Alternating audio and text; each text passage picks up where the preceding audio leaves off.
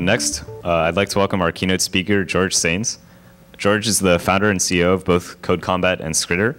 CodeCombat is at the leading edge of the how to code movement, teaching players to code in JavaScript in a video game format, while Skritter teaches the ancient art of Chinese calligraphy using digital age techniques.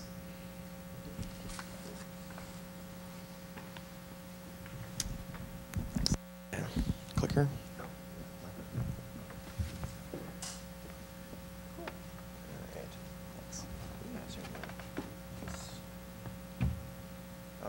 All right. Hello, everyone. So I was initially going to start this talk off by just telling you that I want you all to learn a little bit of programming, but we can get into that in a moment. Well, I guess it would be perhaps most helpful is telling you a little bit about how I got started doing companies and building them. Because it wasn't so long ago, at least it feels like that for me, that I was attending talks and like reading Paul Graham essays and participating in entrepreneurship kind of as a spectator. Started my, as Mark mentioned, I've founded 2 companies now, and I started without a technical background. No one even told me what computer programming was until I was about 20 years old. And you might think that that sounds kind of wild, but growing up in rural Ohio and the son of 2 non-technical parents, you don't hear about computer programming. I got my first computer when I was much older than anyone I can see here in the audience. All the kids here, you guys are much younger than I was when I got my first computer. And so you can imagine, like, you're sitting around in rural Ohio and you bought this Windows computer that your dad got from California, and you playing your video games. And it was a huge revelation when, in sophomore year of college, someone actually, taught me that there was a way to program the computers in a way to make the experience more personal. As in, like, someone somewhere was actually putting characters into a computer, and my games were coming. And this was a huge revelation. And it was shortly thereafter that that I started my first company and realized just how important it was to understand programming. So that was actually a little bit of what I wanted to start off with here, but come on, there we go. Okay, so that's me. I've lost a little weight. So the 2 companies that I've done so far are all in education, and the first one was teaching Chinese characters. If anyone here has learned Chinese or Japanese, we taught the writing portion, but what I'm most interested in today is about programming. And I really think that everyone in the audience, whether you're 10 years old or whether you're 50 years old, should learn a little bit of programming, and you should do it as soon as you can, because programming, there's a lot of hype. If you listen to people in the Learn to Code movement, of which I guess I am a part now, there's a lot of hype that suggests that, oh, if you learn programming, your life is going to change and you're going to have 5 Ferraris and you're going to live on the moon or something. I don't think it's that drastic, but I do think it's imperative. And I'm going to go through kind of the primary reason. I'll back up one moment. The primary reason is that creators are going to prosper. And they're going to prosper disproportionately in the future, because the more technology we have available at our fingertips, the more you can leverage your ability to create stuff. So that mobile phone in your pocket is, as we were just talking about, becoming the driver of productivity. So if you can learn to create, and the things that you can create on are increasingly integrated with the world, and we have this Internet of Things, 99% of things aren't connected right now, but they are going to be. If you can program that, you're going to become sort of like a wizard, because you'll be able to type things into a computer terminal, and things in the real world will happen. My co-founder's dad is the open source leader of a software package called Mr. House that can do things like open the windows and turn on the thermostat and open your doors and turn off the lights. And it's almost a little creepy how incredible his ability to control his world is. So creators prosper. And in the 21st century, programming skills are the ultimate creative ability. But a lot of adults won't tell you to program. And I'm going to go through 3 reasons why they won't, and I'm going to try and debunk them for you so that you know how important the skill is. What they're going to tell you, these are the 3 things. So, kind of paradoxically, the Learn to Code movement is all about, oh, let's teach the kids to code. But kind of in our enthusiasm, most sensible adults have realized, whoa, wait a minute, actually programming is really tough.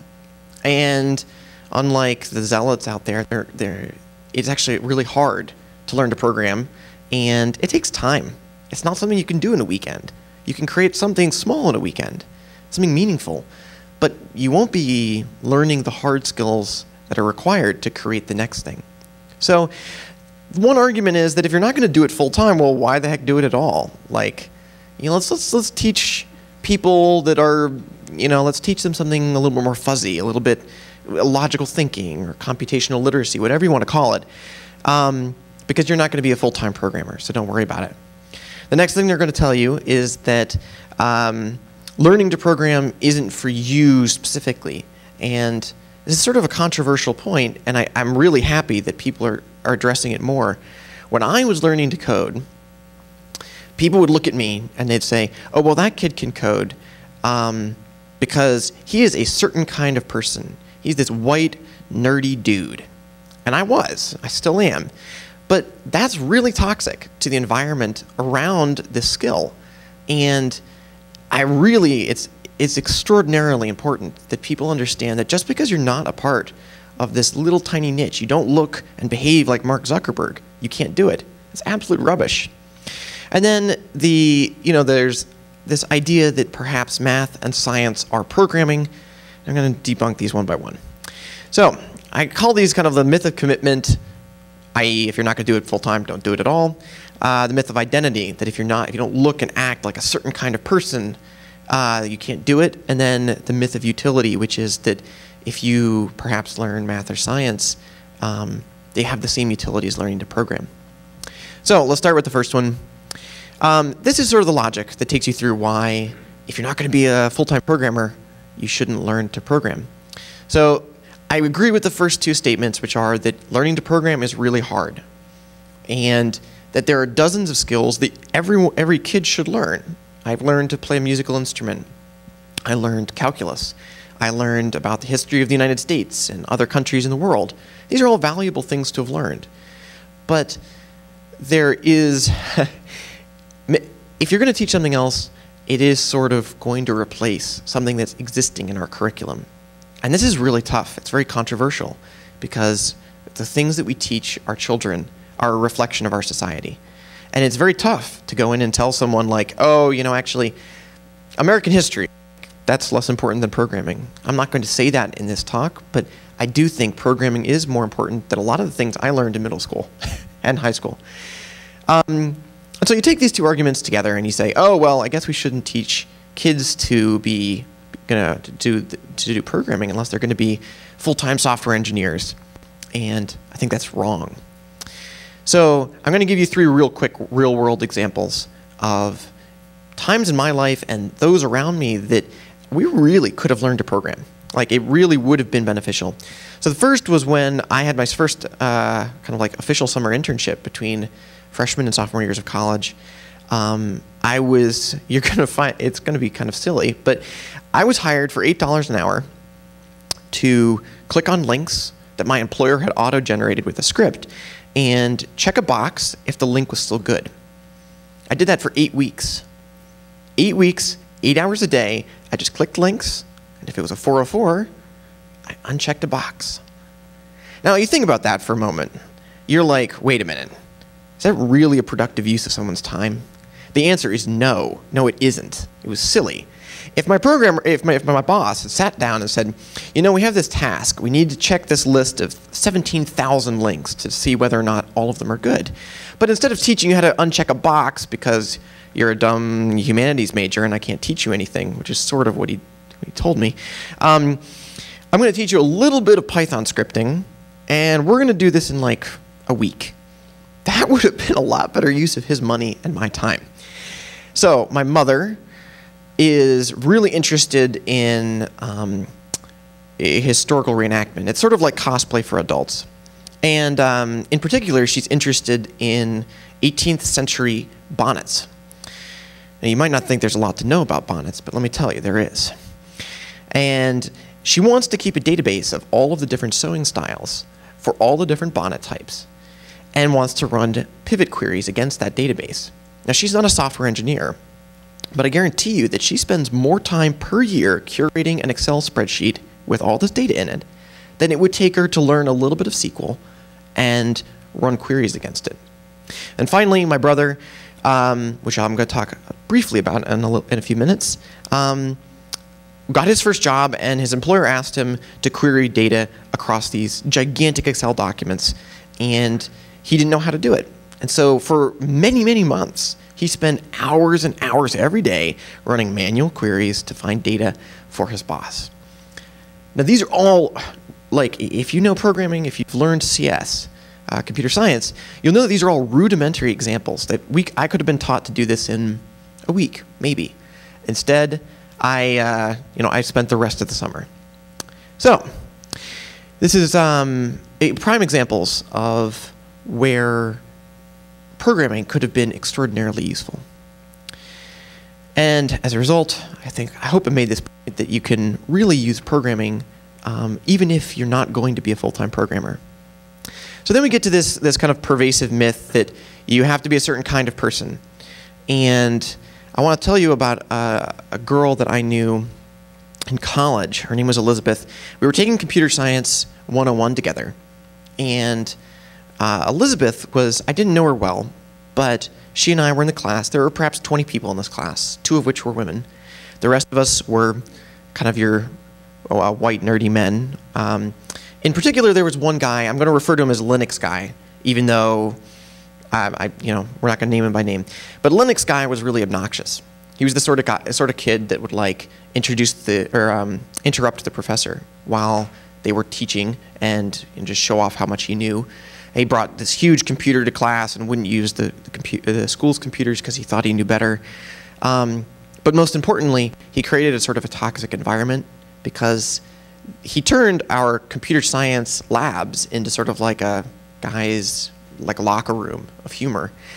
So we were kind of in the middle of the semester. I was struggling. As I mentioned, computer science is very hard.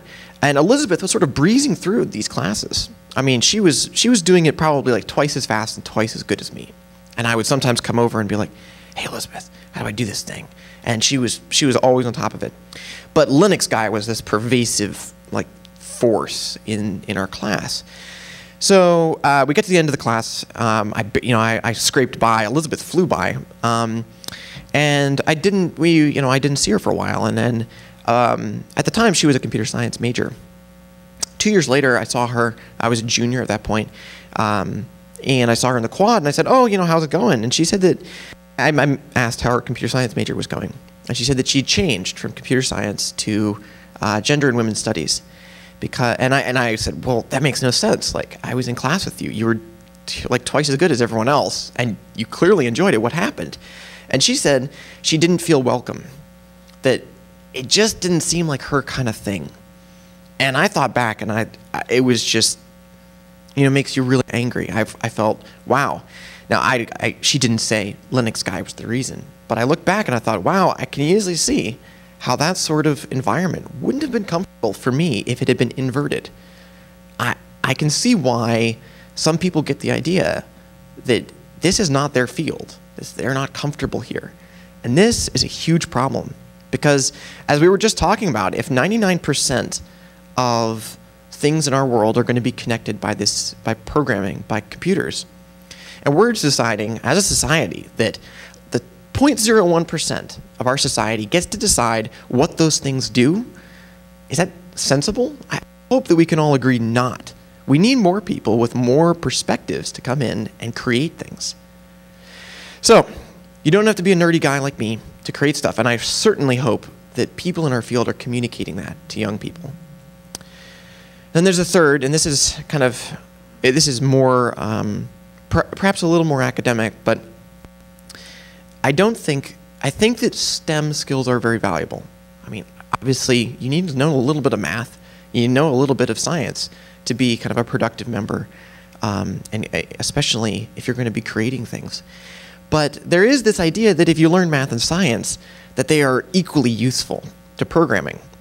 And I just wanted to kind of refute this very briefly. So the experience that I've had and that my brother has had, my brother is several years younger and he's been out of college for less time. The industry wants engineers, not necessarily scientists. And 2 short stories. My brother graduated with a degree in physics.